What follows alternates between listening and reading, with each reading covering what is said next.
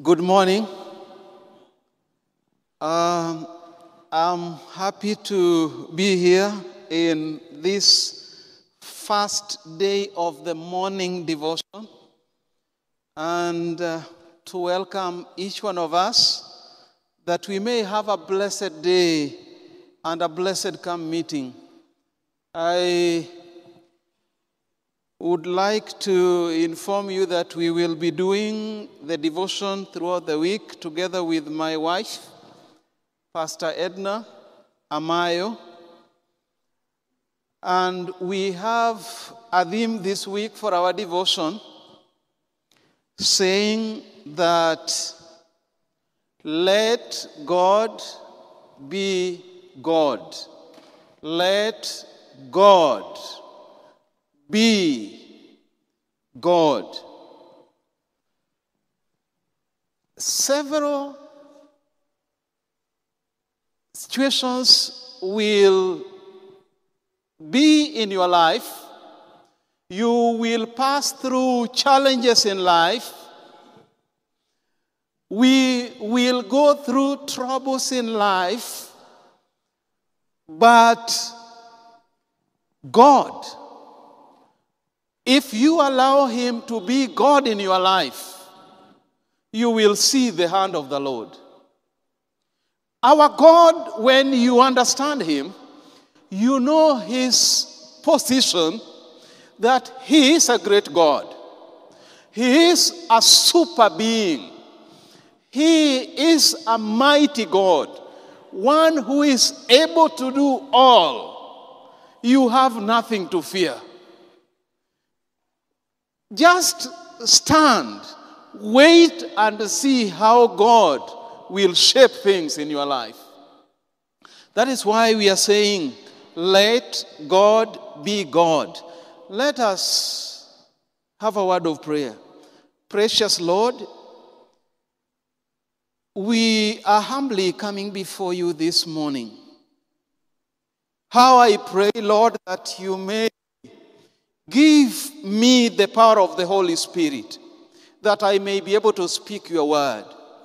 How I pray, Lord, that you may touch the hearts of your children, that they may understand that, Lord, you are a powerful you are a powerful being. Lord, bless us and speak to us. In Jesus' name we pray. Amen. I request us to go to the book of Daniel 6. The book of Daniel 6, King Darius chose 120 satraps in charge of 120 provinces and put on top of them 3 governors who reports directly to him. Then out of them all, Daniel stands out because he was faithful to God. And because of sin, the others are jealous of him and wants to find fault with him. And they say we cannot get any fault with him in any side apart from a relationship with his God. Then they decide to tell the king, we want to make you divine for 30 days.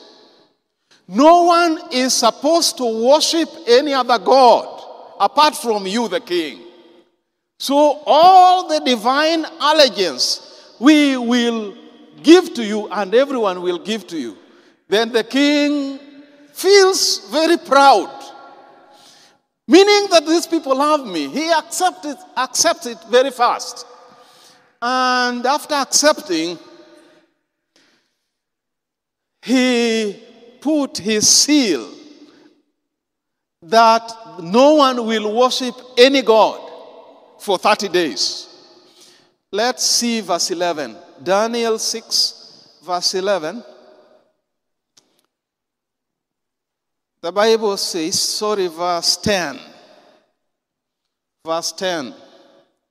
Now, when Daniel knew that the writing was signed, he went home And in his upper room, with his windows open towards Jerusalem, he knelt down on his knees 3 times that day and prayed and gave thanks before his God, as was his custom since early days.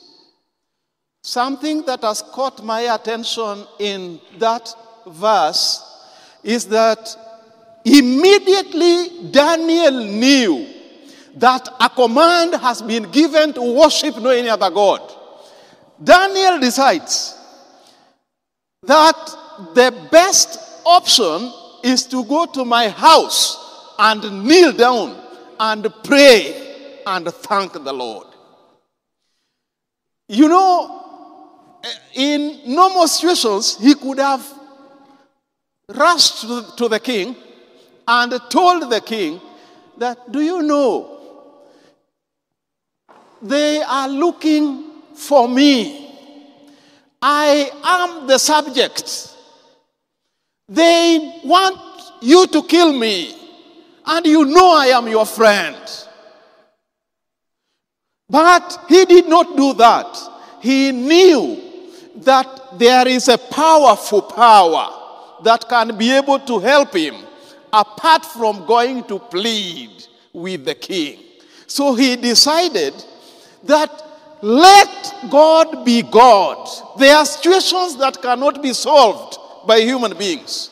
Only God can solve situations in life. Then he says, immediately he knew that decree was signed. He went to his house, knelt down, and prayed 3 times a day. He did not fear. He even opened the window, because when Solomon's temple was built and was being dedicated, one of the prayers in 1 Kings 8, which we are not reading, one of the prayers was that when your children may sin and they are taken captive to a foreign land and they kneel down facing Jerusalem, hear their prayer and forgive them. This is why Daniel wants to face Jerusalem, telling God, God of Jerusalem, God who loves his children of Israel, you will not leave me to die. So immediately he knew that, Daniel went to his knees to pray to God. Do you know, something tells me that he also knew that even the king could not change what he assigned, because it was Medo-Persia. So no need of going to the king. The only help is from the Lord. So immediately he knew that, he went and prayed. After praying, then the accusers come and go to accuse him before the king. Then the king dilly-dallies, thinking of how to help Daniel.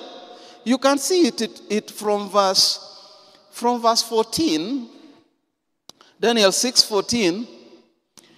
And the king, when he heard these words, was greatly displeased with himself. And he set his heart on Daniel to deliver him. And he labored till the going down of the sun to deliver him. Then those men approached the king and said to the king, you know, O king, that it is the law of the Medes and the Persians that no decree or statute which the king establishes may be changed. They are telling him, we have told you what Daniel did, but you are wasting your time. Nothing you can change now. You need to be fast in letting Daniel down to the lion's den. He struggled, but he could not. Then the next verse,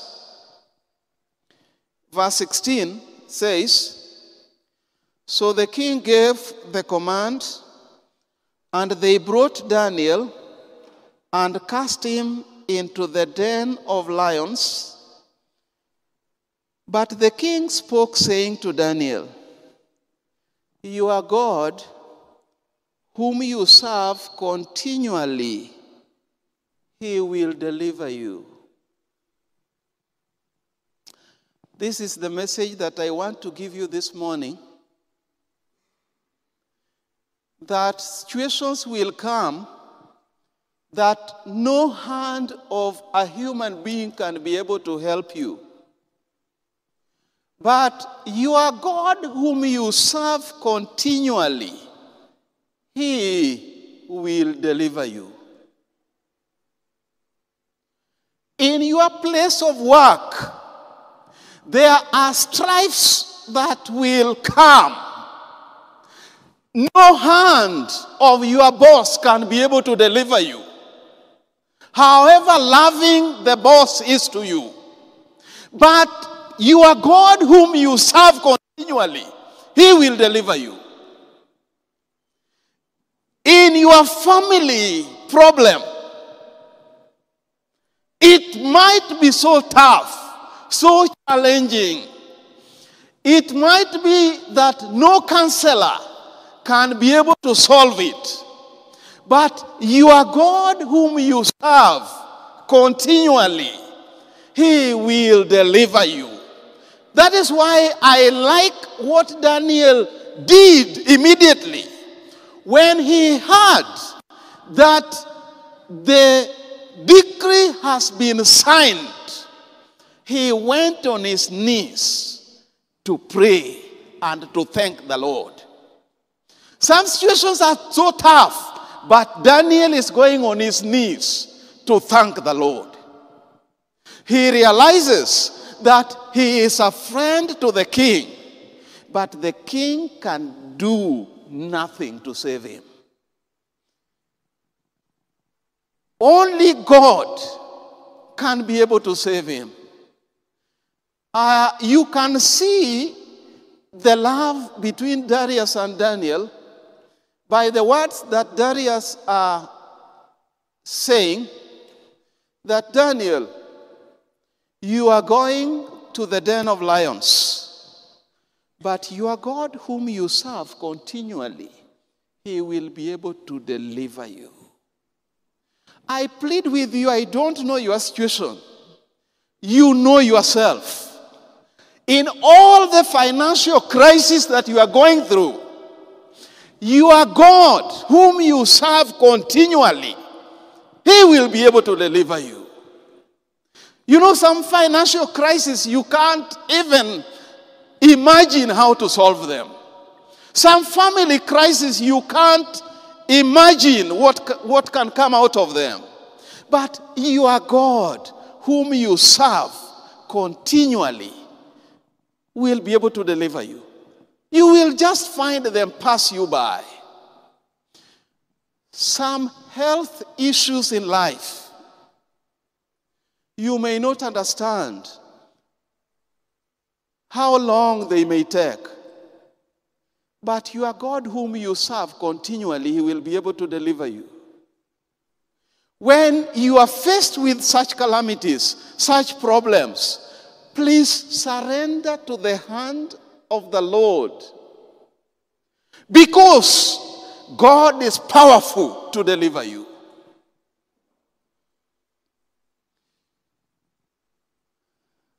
This I'm saying because imagine that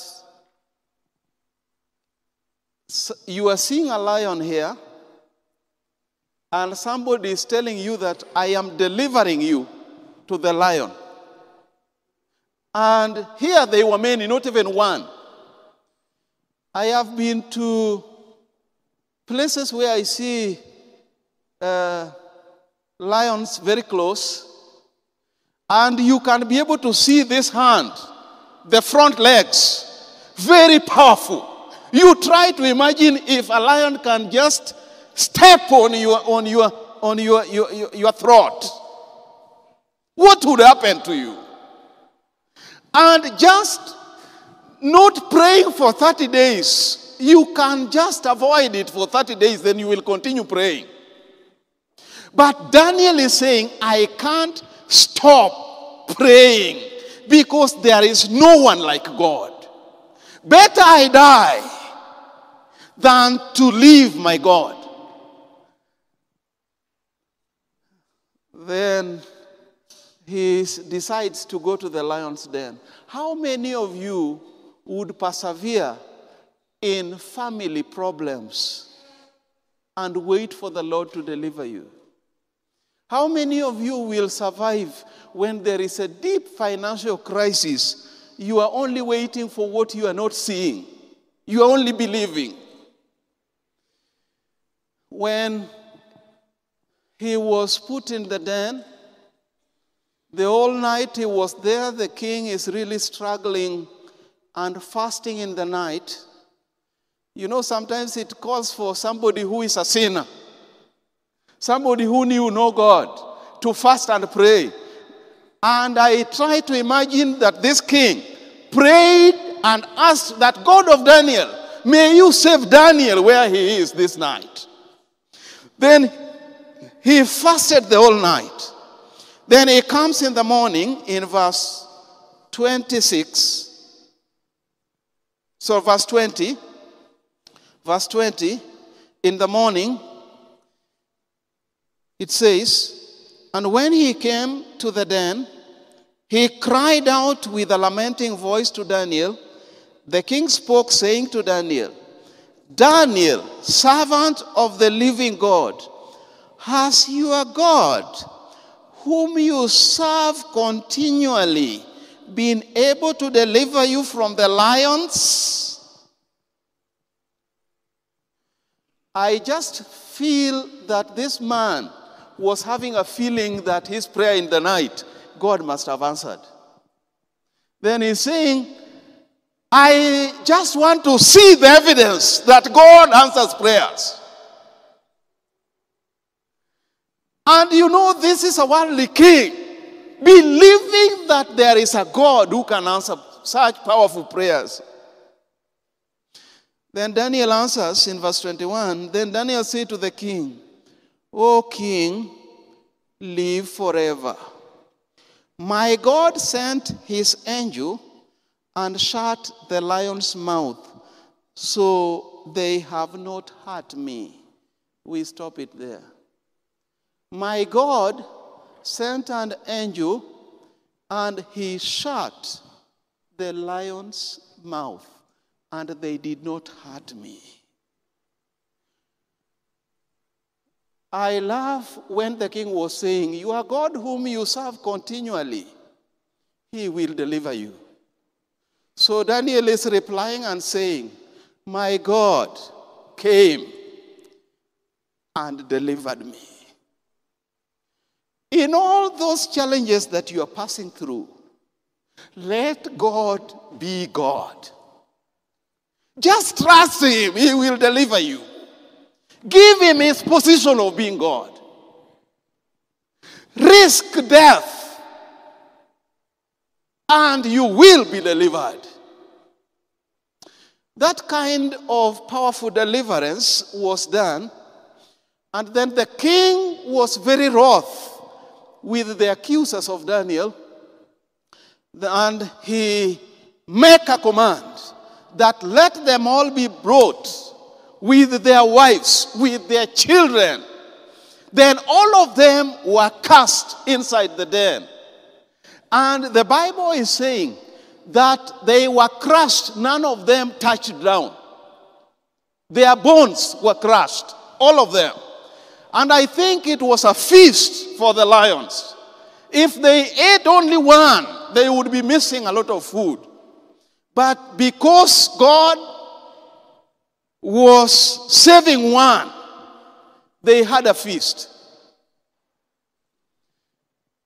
And after that, the king is seeing that surely it was not because the lions were hungry, were not hungry, but it was surely because God delivered Daniel. Because they have ate all the many people who have been cast into the den. They were hungry, but God bounded them. Then he feels an awe and asks himself, what kind of God is this?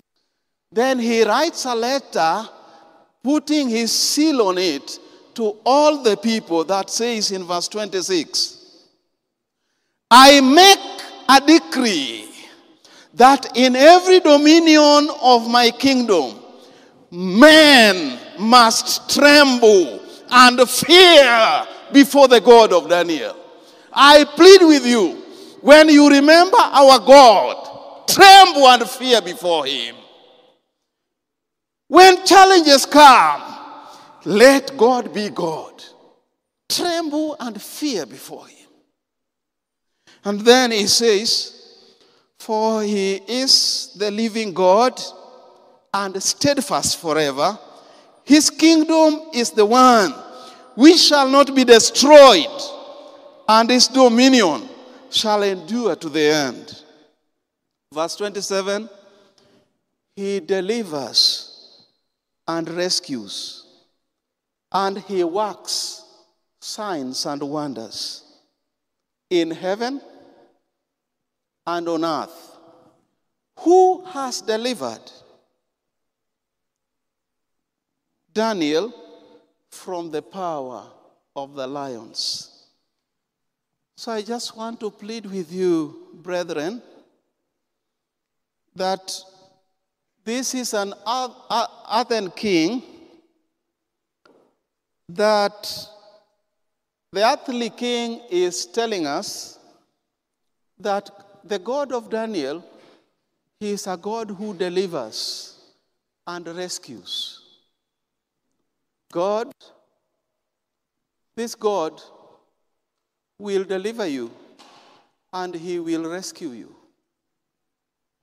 Where in your life do you feel that it is tough, you can't manage it? God of Daniel, he delivers and he rescues.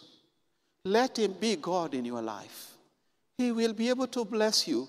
As choristers are coming, that we sing a song and have a prayer. The song will be 439. I am telling you, pleading with you, that wait upon the Lord. In this world you will go through many tribulations, but be of good cheer. We have overcome the world.